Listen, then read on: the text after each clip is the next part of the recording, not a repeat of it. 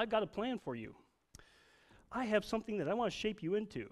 I know what I want to turn you into. Do you see this little pot right here? This is similar to what I want to turn you into. Well, the clay was really excited. Oh, yes, that's exactly what I want to be like. In fact, for this part, I need to move my Bible a little bit. So the clay said, yes, I want to be just like that. Well, let me say something, Clay. I said I would like you to be like this, not exactly like that. I have an idea that I want to turn you into. Okay. So the potter started wedging the clay. And the clay's like, well, what is this stuff? This is getting you ready for what's coming later on. Oh, that's enough. No, that's not enough, because I need to get you really ready. But the clay wanted to force the hand of the potter and say, no, that's enough. Let's go right on to the next step. So the potter, okay. So the potter took the clay and he attached it to the wheel, and the clay was anxious. He was ready to become the pot. So the potter took the clay and started spinning him on the wheel and added some water and started shaping the clay. And the clay in anticipation goes, oh, this is good. This is really exciting. Oh, that's enough. You're not even centered yet. But the clay said, no, this is good. I'm ready. I know what's going on. I'm ready to go to the next step. So the potter said, okay, if you're ready for the next step. So the potter went to the next step. And you can all see what's coming. And so the potter started putting water on the clay. And as he's putting water on the clay said, wait a second. Don't use so much water. It takes too much time. Let's just keep moving on. But the potter said, no, I need water to help me throw you on the wheel. But the clay said, no, let's not use water because that just takes too much time. Let's just get moving on with the next step. Okay, so the potter took his hand and he was trying to throw this wobbly piece of clay. And as he's pulling it out like this, he's working with it, and the clay's like, hurry. But this is a little harder piece of clay because you told me not to use water and you wanted me to get to here. No, that's okay. I want to become like him. I want to become like that pot right there. It's my image. This is what I want to do. So the potter started pulling him up. And as he's pulling him up, the clay goes, isn't this a little slow? Can't you speed that wheel up? No, I know the speed of the wheel. And the clay said, let's speed up because I want to get there faster. Are you sure? Well, so the clay sped up. Man. He fell apart. And the clay looked at himself and realized he'd made a mess of his life. And he looked at the potter, he goes, I'm so sorry. I was trying to do everything myself. I was trying to tell you how to go. Potter, can you possibly forgive me? And the potter said, yes, definitely I can forgive you. Do you have a listening heart now? And the clay was like, can't get much more broken than this. The clay says, yes, I'm ready to listen. But is there any hope? There's a lot of hope. In fact, 1 John 1:9 says, if we confess our sins, he is faithful and just to forgive us our sins and purify us from all unrighteousness. You see, the piece of clay looked for the forgiveness and said, I made a mess. And I'm so thankful for this clay today because there's so many times in my life where I've tried to force the hand of God instead of follow the hand of God. The clay was trying to force my hand and saying, let's go. And I want to go through the steps again the right way. But he looked for forgiveness. He had a listening ear now. Okay, piece of clay, let me tell you something. Let me tell you, are you sure you have a listening ear? And the clay's like, definitely, I have a listening ear. What does it take? Well, the first thing it takes is this is something I wanted to turn you into, but this is not what I wanted you to look like exactly. I have a different plan for you. Let's put this away. And this time, instead of looking at that piece of clay, you keep your eyes on me.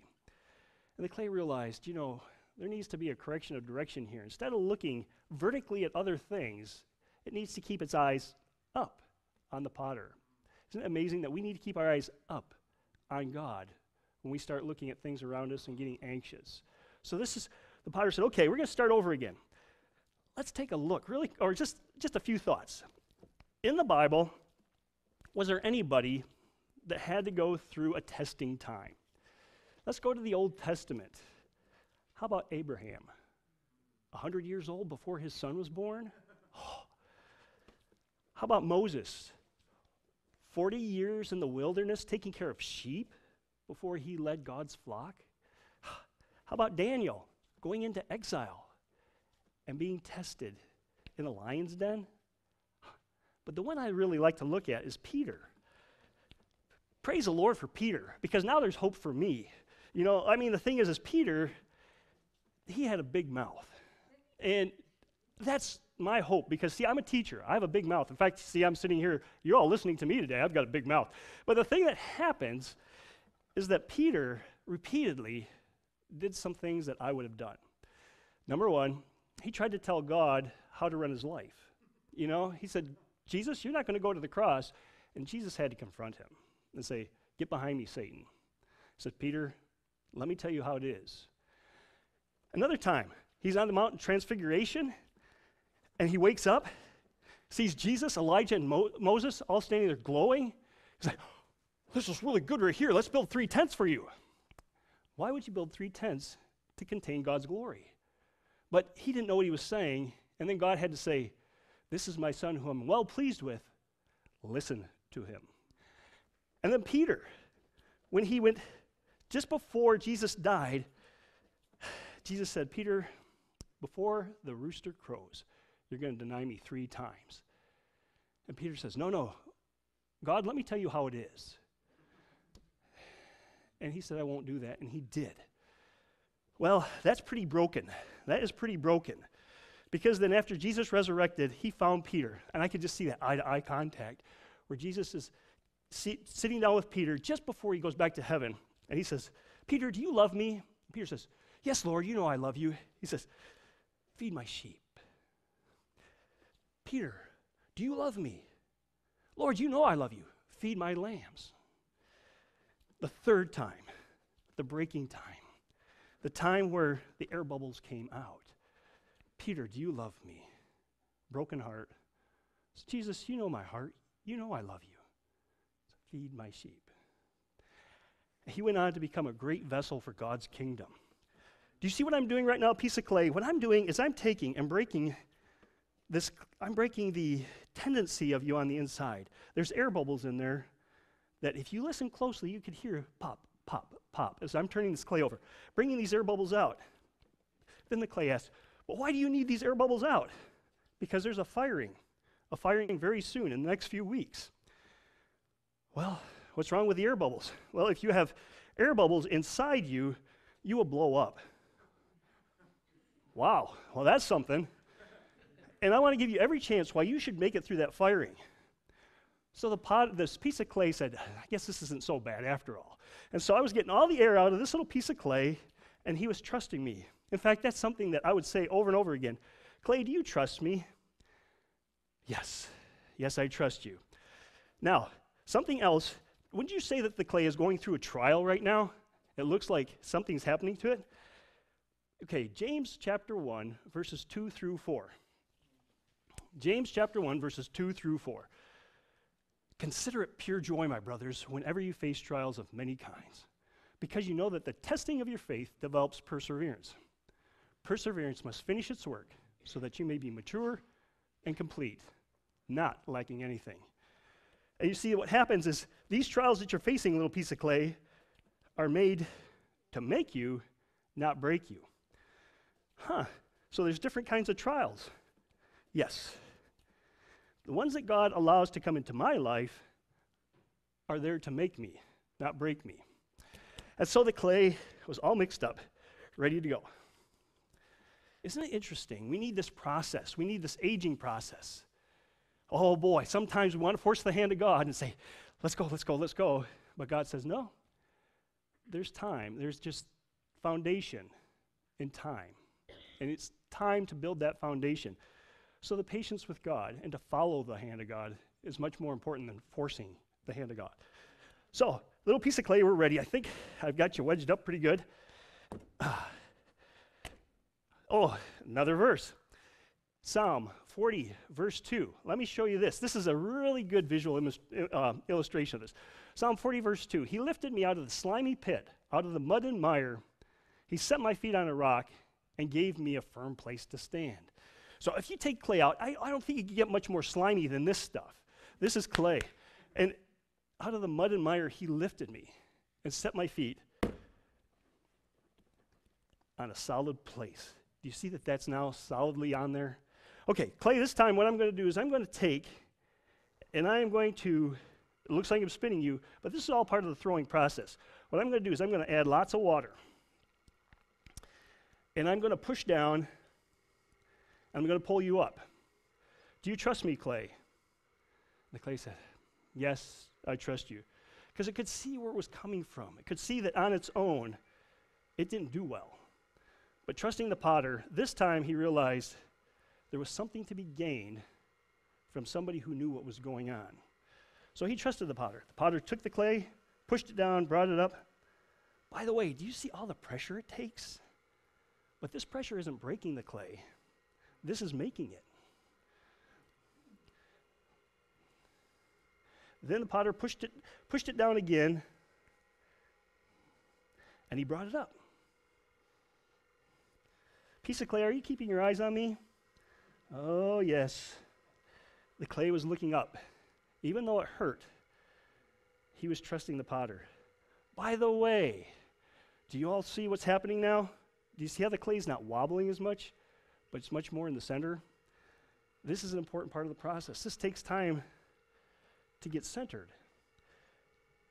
Psalms 46:10. Be still and know that I am God. I will be exalted among the nations. I will be exalted in all the earth. Isn't this amazing that this wheel can be spinning? But do you see how the clay is still this time? It's not wobbling anymore. Be still and know that I am God. And so what happens is a lot of times we might have a busy schedule, but there's still the ability to not be wobbling all around, but to be still. Now, little piece of clay. What you asked is that I not use as much water last time, but this time I'm going to use a lot of water. Let me explain something to you. You asked not to use water because it took too much time, but the water is essential because you see, the water helps the process to become easier, to work with you instead of work against you. When I take the water away, you're going to resist me. Isn't that amazing? If I take this water away, the clay resists my work. There's friction. The changes will still come, but they don't come naturally. They don't come in a good way. But when I put the water on, this clay is actually no longer resisting me, but resting in the shaping process. It's not resisting it anymore. And I have come to realize that the clay process is very much like our lives because we need to spend time in God's prayer and in his word, because that is just essential to our day. Think about it this way. If you spend time in God's word, not because you have to, I like what you said this morning that we get to give to our King, that we get to spend time with the King of all creation by spending time in prayer, by spending time in his word. It is a gift that we have that we take so lightly. Think about it. If I spend time in God's word, the events of my day will go much better. Not because I know what's going on, but because I'm resting in who does know what's going on. And I'm no longer resisting the change that's coming. Well, God, why do you have to do that? Why do you have to do this? But wait in expectation that this year I might find the reason, 10 years from now I might find the reason, or I might find it real soon. But God's my author. He is shaping me. And these are the verses I love for that. Here's Psalms 119, verse 105. Psalms 119, 105. Your word is a lamp to my feet and a light for my path. Think about that. I don't put water on this thing to throw down the road. I don't put water on this thing to throw the whole thing, but just enough for that pulling process. But I do it all the time. Every day we need to spend time. God's word is a light for our path. And then prayer. Ephesians 6:18. And pray in the Spirit on all occasions with all kinds of prayers and requests with this in mind. Be alert and always keep on praying for all the saints. Isn't that cool? Then, it's so important through this whole process to use a lot of water. By the way, piece of clay, you know the first time we were throwing and you wanted me to step on the wheel and go faster? That was not good. Do you remember that? The clay's like, yeah, I remember that one. And what I'm doing is I'm keeping this. In fact, I might even slow the wheel down because the bigger you get, the more carefully you have to walk, because there's a lot more to fall at that point. But you're taking shape. And as the potter threw, Jeremiah 29, verse 11. For I know the plans, declares the Lord, plans to prosper you and not harm you, plans to give you a hope and a future. Isn't that a beautiful verse? It talks about a designer knowing what's coming down the road. He says, oh, there's going to be hard stuff because it's not to harm you, but to give you a hope and a future. You see, everything that goes on with this piece of clay is to give it a hope and a future. I'm not just beating on this clay or just marring it, but I'm turning it into a beautiful vessel. And as I take this clay and I'm shaping it, I know the plans I have for it. But the old nature of this clay comes out at this point. He kind of comes back and says, Potter? Yes, clay? I really like what's going on right now. Well, thank you. Can I do it myself? Huh? Can I go ahead and take over the throwing process? I feel like I'm growing. Oh, sure. So the potter sat back and watched the clay spin at the wheel. Now you know, and I know, that nothing's going to happen. But the clay is trying real hard. And he sits there, and nothing happens. And he keeps waiting for something to happen, but nothing happens. Finally, the clay says,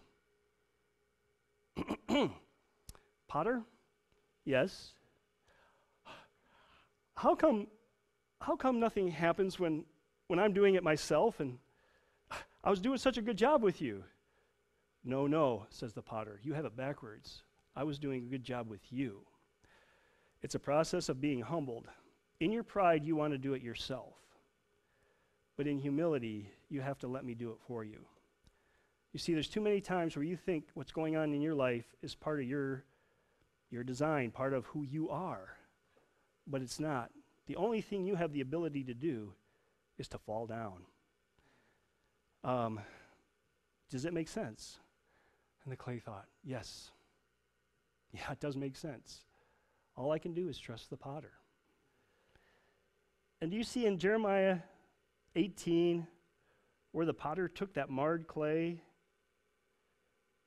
and re-threw it into a vessel that he thought best?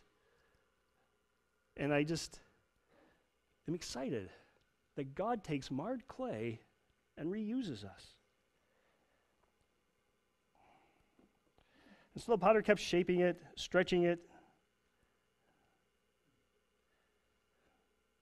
In fact, James chapter 5, verses 7. It says, be patient then, brothers, until the Lord's coming. See how the farmer waits for the land to yield its valuable crop and how patient he is for the autumn and spring rains. Piece of clay, do you see how you have to be patient? As I work in your life, you might want that change a long time ago, but I'm bringing the change in the right time. And so the clay was like, yeah. And do you see, this piece of clay is a lot bigger than the one he wanted to become. Because that other one was a small vase, but this is a large storage jar. Has a lot more ability to do much more than he thought he could do. And so the potter took him and started to stretch him even more, giving him volume, pushing out where the sides, that piece of clay thought, oh my goodness, I've reached my limit. No, the potter knew how far he could be tested. And the potter took the clay and he shaped it. He says, I like a little transition right in here and work my design into it. And then the potter said, I want to bring a friend into your life. Oh, good. The piece of clay says, I like friends. Well, the potter had to explain something. Not all friends are the friends we want, but the friends that God brings are the friends we need. You see this friend here, and the clay looked at this and said, wait a second, that does not look like a friend. No, this is a pin tool. This friend's going to come into your life. He's going to take something away. What, but don't I need everything I have? No, everything you have doesn't serve a purpose. Like sometimes we need to let go in order to grow. You see, on the altar of my life, if Jesus is there and I have too many things, sometimes they clutter up that altar and I can't see Jesus for all the things I have. Sometimes I need to get rid of things so that I can refocus on what's most important. You see, what's more important than all the things that you have, or trying to learn with everything you have, how much can you learn to live with? It's not a good principle. But how much can you learn to live without? That's a good principle. So the potter took this, and boy, did it hurt the clay, but he went through and took this friend and cut off the top. And the clay's like, oh, I'm wrecked now. No, you're not wrecked now. In fact, you're even better than you were before, because see that big piece of clay on the top needed to come off, because I wanted to get your design right. And I got another friend. Oh, yay. Now this friend's here to be honest with you. Not all friends that you have are going to tell you the truth. In fact, not all friends are going to make you the pot that I want you to be. But this friend's very honest. He cares about you more than you care about yourself. In fact, he's going to come in and clean you up. Well, the pot at first was like, man, he is abrasive. He's got a personality I don't like. But you know what? After this person left, he was cleaner for it. He's like, I guess if I had a problem, I guess I'd know who I'd talk to. And so this pot was like, oh, this is kind of neat. In fact, here's an interesting verse, Proverbs 27:6. Wounds from a friend can be trusted, but an enemy multiplies kisses. Isn't it amazing that a friend can wound us and we're better for it? It's amazing. So be careful how you choose your friends, not just those who can give you good kisses, because that might not be good. Now, it doesn't mean that all kisses are bad, but it does mean that you've got to be careful who your friends are. And so the pot was trusting this potter, and he brought another friend into his life. And by now, the pot's realizing, yes, all these friends I need. And he went to start taking away something on the bottom. And he's like, wait, I need that clay on the bottom. No, you want that clay on the bottom. Because you see, again, that firing that's coming down the road, not only are you going against air bubbles, but if you have too much clay on the bottom, again, you'll blow up. Oh, that blow up process. You know, the clay is like, well, what do I need to do? I need to get rid of that so that you are just the piece that I wanted you to be. Sometimes things disappear. Sometimes we need to let go. But we need to do that so that we're the person, the pot, the shape that you're designed to be. And the potter took this pin tool. One of his old friends brought him back into his life. The pot trusted the potter. And he took it off. And you see how this pot became so much more than the first time. This time the pot didn't try to force the hand of the potter, but he followed the hand of the potter. And this pot became much more. Did you hear what I kept saying to the pot? Do you trust me? And the pot said, yes, I trust you. Ephesians 3:5-6. Trust in the Lord with all your heart, and lean not on your own understanding. In all your ways acknowledge him, and he shall direct your paths. And he shall make the design for your life just what he has for it. It's fun to be able to share with you about clay, about how God works with us like a potter works with clay. And hopefully today you saw some correlations. And I don't think that everybody here is the rambunctious kind of guy that I am, but maybe there's parts of your life that you saw. That first, when the potter was trying to wedge up the clay, that the clay wanted to get right next to the next process. But there are times, seasons of life, that we need to trust God. Then there's times where we try to cut short our time with Jesus Christ in the day. and we find out that our day takes over our time with the Lord. When God wants that water to affect all our day, he wants us to spend time with him so that it has a profound effect on your day. And I dare say, whether you read through the Bible in a year or you're going at it, but don't try to take on the whole Bible at once and say, I'm going to read it through, but spend time in God's word and let it build. Let it build. So that 5 years from now, you'll go, Ed, do you remember that day in the pottery talk? I've been spending time in God's word, and my days have been going better because I'm falling in love with my king. I get to give to my king. I get to spend time with my king. I get to talk with my king. And things of the world, strangely, are disappearing, but my king's becoming much more.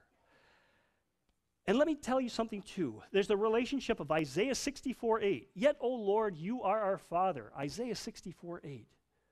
We are the clay. You are the potter. We are all the work of your hand. Isn't that the coolest relationship? God says, I want to put my hands on your life. He says, I don't want to just wind you up, set you out there, and let you go.